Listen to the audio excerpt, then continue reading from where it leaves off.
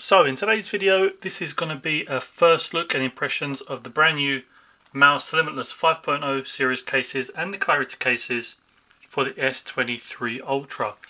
Now I haven't seen any videos on YouTube yet, so I figured people are going to be looking for cases because their phones are coming through very soon. So what better way than me to show you the cases. I don't currently have the S23 Ultra, so if you're looking for that kind of content, that's not this video. But you will get to have a first look at the cases. We're going to go through some things that have been changed, things that have been improved, and what might sway you to get a Mous case instead of something else. So before I show you the cases, anything you see in the video here will be in the description box below, and if I have any discount codes for you to get an extra discount off any of the items, I will leave them in the description box below as well as the comments box, so keep an eye on that. And let's have a look. So I have got the Limitless 5.0 series cases and the Evolution case here, as well as the Clarity 2.0 cases. So let's take a look at the Limitless 5.0 first. One thing you'll see straight away, if you ever watched my video of the S22 Mous cases, S22 Ultra Mous cases, you would know that they had some teal blue buttons, very similar, or probably the exact same buttons as you have on the Evolution case here, these blue ones.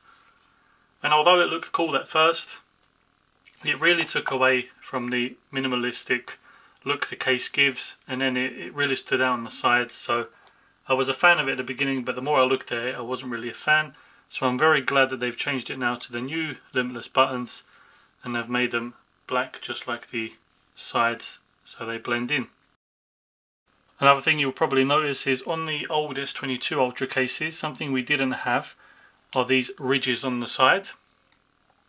So the Mous cases did tend to be a little bit slippery because you wouldn't really have any grip on the back, and then the sides were quite flat as well, so it would be quite slippery as well. Now that they've included these ridges, you can definitely feel when you're holding the case. Same thing with the iPhone Limitless 5.0 range. They included these ridges, so you can definitely feel a difference now with the grip. It's much improved. Now, I know I don't have the phone here and I can't test the buttons out, but to be honest with you, from the old S22 Ultra cases and I've had a look at Mous cases on the iPhones for a while now, the buttons have never been an issue, so I don't think these ones are going to be any problem. When you shake the case, they do rattle a bit. Whether or not they will rattle when you have the phone inside, I don't know. But I think that's such a minor, you're never going to be shaking your phone like this trying to see if you can hear a slight rattle. So on my iPhone I didn't have that issue, so I don't think there'll be an issue on here. I think the biggest upgrade with the Limitless 5.0 range on the new S23 Ultra cases is the inclusion of MagSafe. Now you may be asking, why is this such a big deal? Well, there will be quite a lot of people that switch back and forth from Samsung and iPhone depending on new releases, and people want to try Samsung and then people want to try iPhone. So if it's someone that has an iPhone, most likely they had some MagSafe accessories, and with the inclusion of MagSafe on these cases, you can use your accessories that you had on your iPhone on this case and on the S23 Ultra. You don't have to give them away or throw them away. So I've got a couple of different accessories here. So this is the Mous portable power bank, and we've got the UAG portable power bank, and then we've got the MagBack card holder, I guess, with a little section where you can put your finger in and hold the phone. So something like this for a big phone, slap it on the back, fits perfectly fine. Then you can have your finger in there, and then as you're holding the phone, you've got that extra grip, knowing that the phone's not going to slip out or anything like that.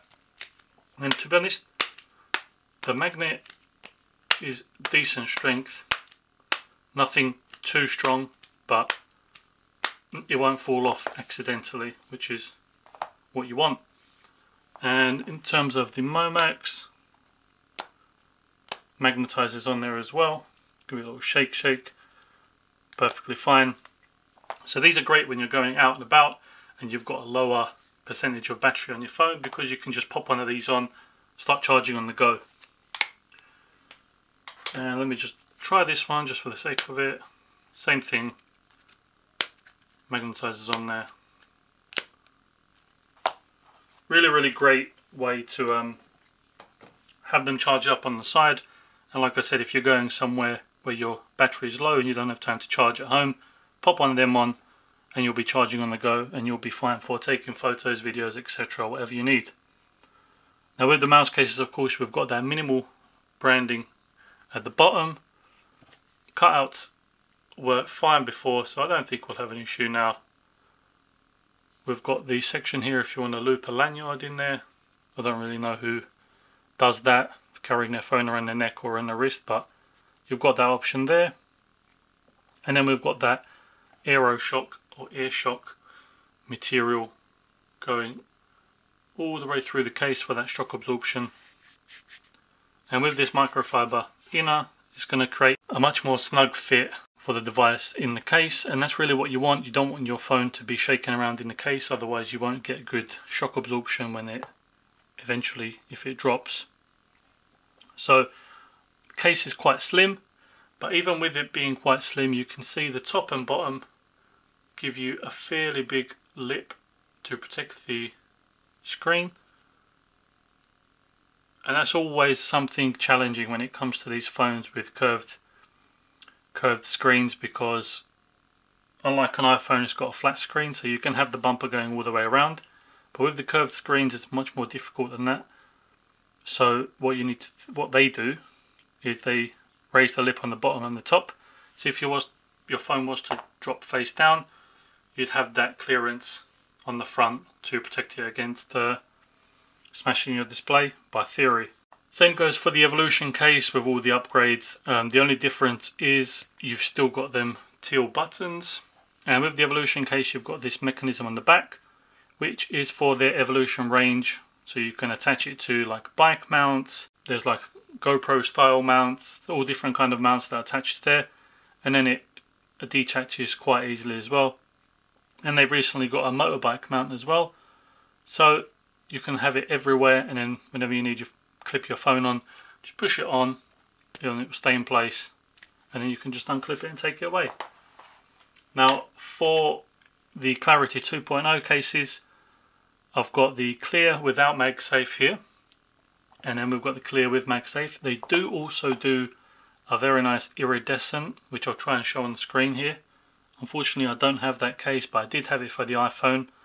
Such a nice looking case, especially when the sun hits it, and then it changes colours depending on which direction it hits.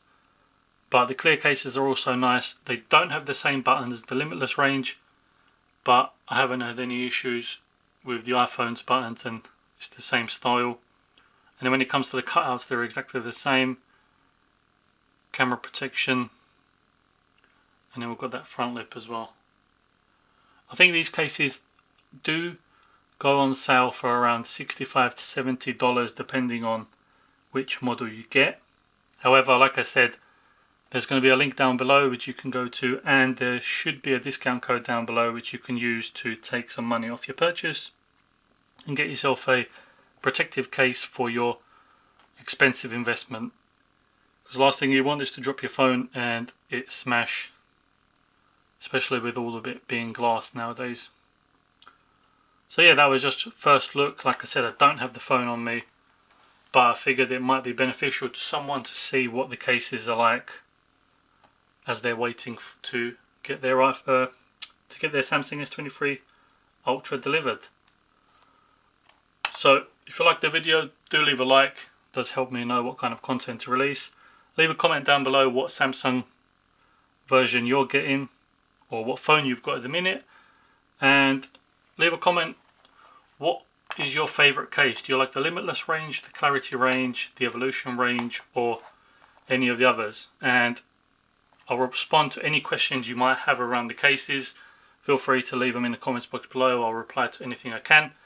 So thank you for watching, and I will catch you on the next one.